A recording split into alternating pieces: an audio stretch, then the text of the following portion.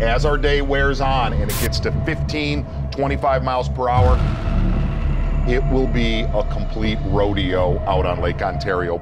You know, the thing is, we're just going to have to get it done a little bit sooner today. 7 pounds, 13 ounces! Mueller's been catching them really good. He hasn't laid off them. I'm nervous to see what the lake's going to look like. It's going to be a little rough. But that's where, you know, that's where I've been. I put all my eggs in that basket. It's going to be a challenge today. I think if I can catch 20 pounds on a day like today, I think that's going to be pretty good.